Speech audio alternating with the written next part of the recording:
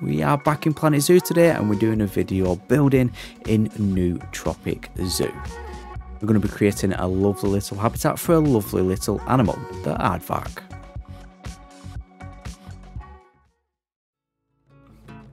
That's right, this is episode 2. In episode 1, we built the entrance of Newtropic Zoo, a modern zoo based in the grasslands of Africa. And now it was time to create our first habitat. But first, a little show you around here. I created this information desk.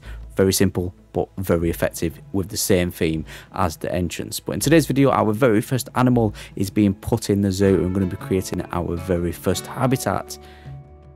And we're going to start off with creating one of the custom walls for the hard shelter. I say it all the time, once you've got one piece, you've got them all. So I thought I'll start off with the custom hard shelter / backstage area. So this is where our animals are going to get some shelter away from our guest viewing area, and where our zookeepers can go in, and if they need to, and our vets need to get in there and do some maintenance on the animals. Obviously, if you're new, this is a Sandbox Zoo, that rhymed that. If you're new around here to this episode, then this is a Sandbox Zoo based in the grasslands of Africa, and we're going to go with a tropical theme. It's going to be very modern, and the aim of this zoo for me is to try to get as much detail in smaller habitats as I can. Not everything has to be massive, big, spectacular, with massive high-ticket animals. I wanted to do a smaller zoo. I'm probably going to have about 10 to 15 animals, so not that small, but they are going to be smaller animals, so that means smaller habitats. And yeah, I just really wanted to demonstrate on what you can do with small spaces, and it's all in the detailing, it really is. So you will see this, a lot of pieces put into these builds. This is obviously episode 2. If you want to watch episode 1 of me creating the entranceway, then you can do. I've actually created a playlist, so you can jump on there and catch up with this zoo, the Newtropic Zoo builds, whenever you please, really. Just finishing off this custom not ruining this, is custom roof, then custom wall, and then again, like I said, all you have to do is duplicate it over, select it all, duplicate it over, and we've got it. I put one to the side just so I save it for later, and then I thought, shit, I need to create a doorway. So that was probably the annoying part. I needed to create a doorway with the same theme and make sure everything is lined up, which actually took quite a while. But I do kind of like this theme of building. It's got like plaster pieces at the bottom, what kind of like tiles, don't they? Kind of like masonry tile bricks, would you say? Lined up, making it look realistic. And then a little trim with the conservation pieces, and then conservation pieces on an angle as like wood paneling. I actually learned this trick from Caesar Creates. I've credited him in other stuff I've built. I take a lot of, well, not a lot of inspiration. I won't give him that much credit, but I take some inspiration from him because his builds are incredible. Go and check him out on YouTube. That's Caesar Creates if you've not done already. Just trying to figure out everything now and trying to line these up. It did prove a little bit more difficult than I originally thought it would do. Yeah, so today we're creating a habitat for the aardvark. Now, I've not actually created a habitat for this animal for a while, because what seems to happen, especially if you're a content creator who plays Planet Zoo like I do, when it's all about making videos, it's all about the new animals. The new animals come out in a new pack, and it's all about building a habitat for each one of those animals, because that's what's trending in Planet Zoo at the moment. So it's quite nice to try to think about animals I actually want to build habitats for, if that makes sense, and having the freedom to create smaller habitats for smaller animals. We're creating this doorway now, and this doorway is pretty much finished. Just need to add some trim. We recoloured the actual trim to a darker colour, just thought it looked better in contrast to the actual conservation pieces. Adding the actual doorway. So this doorway is where we're going to have 2 different doorways. The doorway where our zoo staff is going to go to get to our animals, and we're going to have the doorway where the actual habitat gate is going to be located. Once I had all the building pieces separate and in place, like you can see here, with different variants as well as the doorway and an upper variant, it was just time to move everything together. All you have to do is select everything like this and move everything into place exactly how you want it. So let's start doing that. Very easy once you've got one piece. I've just said it then, if you've got one piece, you've got every piece. Just duplicate it over or move it over. I like to keep spurs, that's why you see me just picking from the other side where the other walls are, and just line it up how you want it. And then once everything is lined up, all you have to do is start making sure everything's level, and then start adding your trim. What the trim basically does is just get rid of those jagged edges, make everything look more realistic. This is kind of thing you would see on the ends of buildings, kind of like support the structure, isn't it? Just sliding them in. I've used the same conservation pieces once again, same colour, keeping the same theme. This little doorway here, this is going to be the doorway what the animals themselves can go from the hard shelter inside to the outside viewing area. We're going to add a mesh fence as well to make it look more realistic and make it look like the animals can get a little bit of privacy when they want, and our zookeepers can close off this area to keep the animals inside, whether they need to do any veterinary work or anything like that. Right, talking about roofs, if you've watched my entrance build, you will understand how I do this roof. I just add the on the grid plaster piece, off the grid plaster piece, on top of it on the grid plaster piece, and then just duplicate it over, making sure it's got a lovely little overhang. And that's me just testing how the roof would look. I'll delete the roof and redo it. I just wanted to see how the colour scheme would work and if it would work. And it does work. There was a lot of works in that sentence. We add in the floor in the exact same situation and actually separate it from the grid and then add it. But we'll do that later because this was so time consuming, what you can see me doing here. I'm basically trying to, right, bear with me here, I'm trying to line this hard shelter up with the on the grid pieces of the path what we've already placed at the entrance. I couldn't add it to the same grid because it just wasn't working. Because it was already on a separate grid, it would be too much hard work to put it all on the same grid. So I wanted it on a different grid system but aligned with the old grid system. I just want everything square and easy to do, especially when we do the outside barriers and planters and stuff like that. I just wanted everything aligned. Everything is not going to be square on and aligned in the future habitats. I'm going to have a more floral and more circular designs and stuff like that. But for this first habitat, this is how I wanted it, quite simple. And once everything was aligned, it was time to move on to the custom gates. We don't want to use the in-game barriers, do we? We want to use a null barrier, and like I do with all my builds really, and create a custom barrier for ourselves so it looks better and it is more high detail. So we'll go in the mesh pieces, of course, love the mesh pieces, just work, so versatile, work with everything. And then of course we're going with the same exact conservation pieces. You're going to see a lot of these conservation beams and this colour in this zoo. Lowering it down, I wanted a little gap at the bottom so it looks like things can go under and the gate can be moved if need be. And then again, just to add to realism, a little trim on the actual mesh itself. Make sure it's not just digged into the wood, it looks like it is an actual gate buried in the wood. I hope that makes sense. And it just makes everything look better as well, don't it? So like I've always said, and I've just said about 6,000 times previously, once you've got one side, you've got them all. Once I've created this one barrier, I've got the whole barrier for the whole of the habitat, haven't I? All I have to do is duplicate it and move it around the habitat as I please. And I was really happy with it. So just playing about with it now and trying to think how it looks against the actual hard shelter before we actually start placing it around the habitat itself.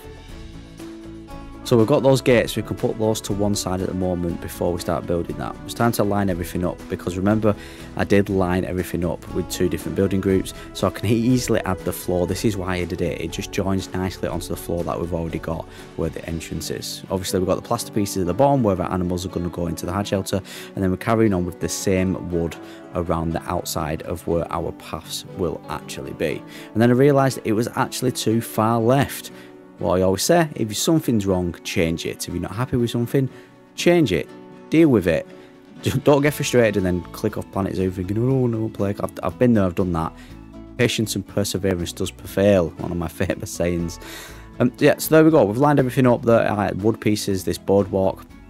I do play around with different ideas. I ended up deleting most of the boardwalk and taking over with the actual in-game paths. I just thought it looked better. But you can see me here just adding planters to the side of the building. This is going to separate some of the barrier up as well. Instead of just having a square barrier, what we created this custom barrier all the way around. I wanted different kinds of rock faces and different planters. You can see me just building one of those rock faces. Now again, using the 4 rocks. I am actually, at this point, I'm obsessed with the 4 rocks. I really am. I think they are amazing. We do recolour them to the same colour as the Savannah rocks though, because we are building in the Africa grassland, aren't we? So I wanted it the same colour as either desert or savannah, you know, that kind of biome. So we do end up doing that. Adding another little planter there again to break the barrier up. And then narrowing down on our filters the grassland plants and just putting some plants in where we want it. We're going to add mulch to those planters because it should add much to every planter really. It just makes everything look better. And then adding a little bit of foliage here, digging those trees into the ground and making it look like a bush. Good tip there. I've got a tutorial on that actually, a tutorial on foliage and rock work. It was one of my last videos quite recently, so go and watch it if you're not already and you do struggle with rocks and foliage, which a lot of people seem to do. I actually am surprised a lot of people do ask me about rocks and foliage work, and so I don't want to sound big-headed or anything, but it's one of the easiest things in Planet Zoo for me, because you can't really go wrong. Just place stuff and it'll just look natural. Right, barrier for the barrier. I wanted kind of like a separation between the guest and the barrier, so you can't get, you know, the little guest poking their hands over the barrier and getting the hand chewed off any animals. That was a bit of a tongue twister. Not that aardvarks are going to chew your hand off, but I'm sure you understand what I mean. So I wanted to create a little barrier here, do that with, again, the 4 rocks, but the pebble types are 4 rocks. We're going to keep these the same colours, add a little bit of foliage, which you can see me doing now. It just gives it that more realistic atmosphere as well. You wouldn't be able to go up to a habitat gate in a zoo and just stick your hand through the gate, would you? There was have some kind of barrier, whether it be like a metal barrier, wooden barrier, or kind of like a natural path barrier, like you can see me creating here. So just duplicating that over now. Once you've got one side, you've got another. Probably sick of me saying that in this video, aren't you? But it's so true. It is really so true. Work smart, not hard, folks. You know what I mean? You know what I mean? Right, adding the little bit of foliage here. Looking back, and then I thought, right, what can I do with this foliage? And I thought, oh, that tree looks good. Then I thought, oh, but these look even better. Layering these out is one of my favourite things to do to make it look like a bush. Putting some on an angle and then just duplicating them over, and then you've got like a full planter of like a tropical bush. You can't actually tell that the trees, I just think they look really well, and they kind of overhang the side of the actual plaster pieces as well, just to give it that look that, you know, there's some are falling down and some hanging over and a bit overgrown, not maintained. I love it, I love it. And towards the end, this is how it came out looking once the main barriers were in. I just got that right hand side to do, which is easily done. All I have to do is select one of the panels what I've already grouped. Oh, I've put a little gate here as well. I just thought it looked pretty neat having a little gate, and this is something what you would have as well, just like a separate gate for our zookeepers. Just lining this up now from the other side. I've already duplicated 3 together, which is really handy.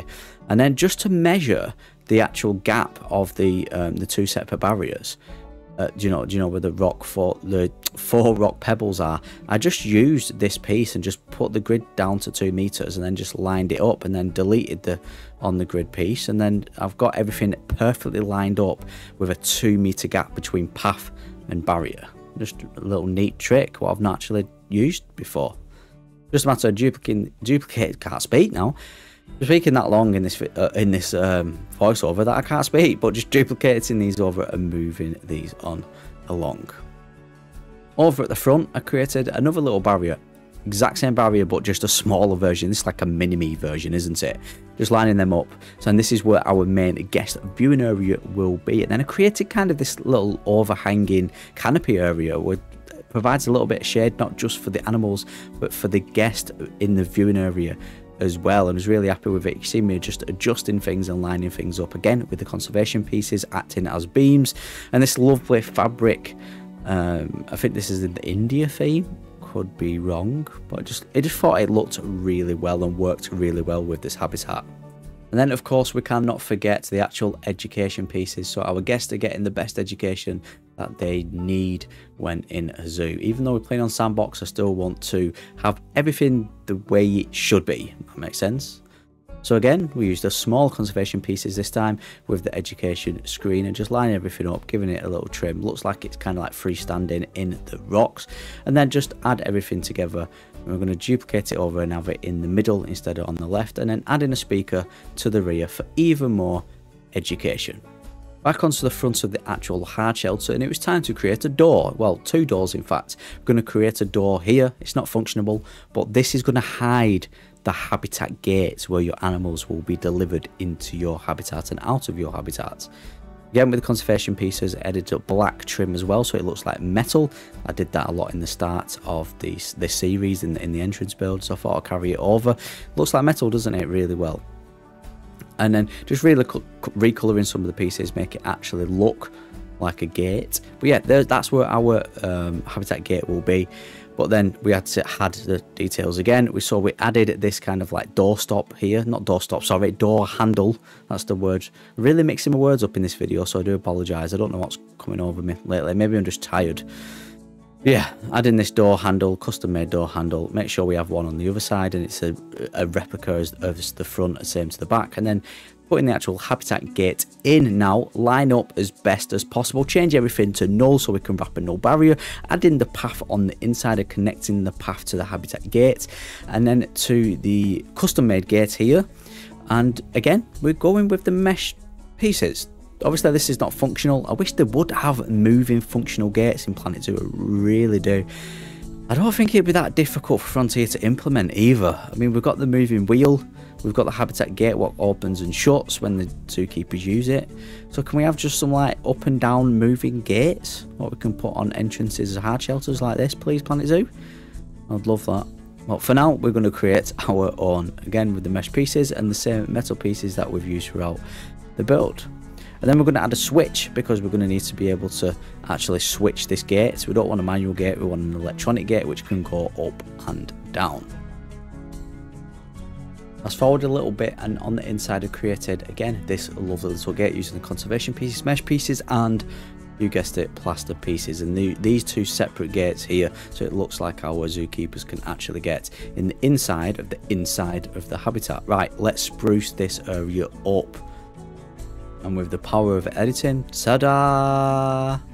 We've got a backstage area. I've created a tutorial on backstage area, so I didn't really want to show it. You probably all know now, just use a lot of the conservation pieces out of the conservation pack.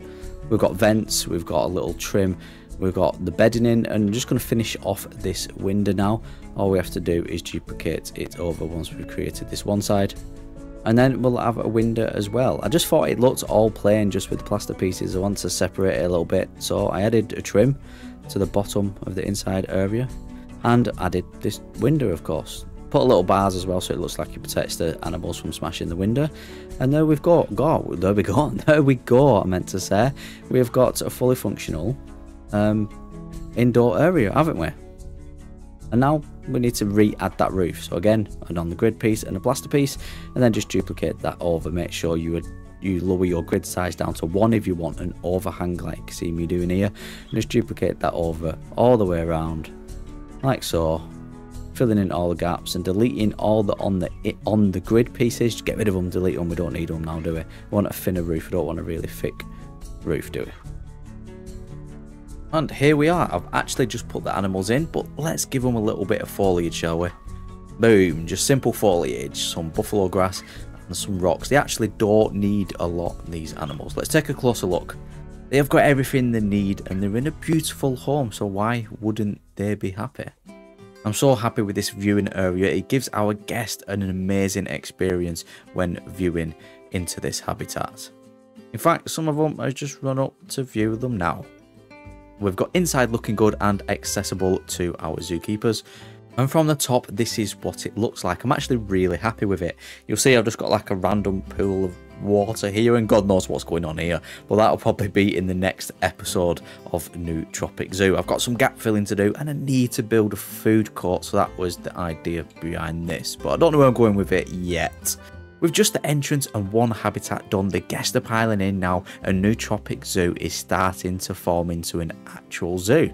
But with that being said, that concludes to the end of this video and this episode of Newtropic Zoo. My name's Adam. I hope you have a wonderful rest of your day. Stay tuned for the next episode, which will be episode 3 of Newtropic Zoo, and I will catch you in the next Planet Zoo video.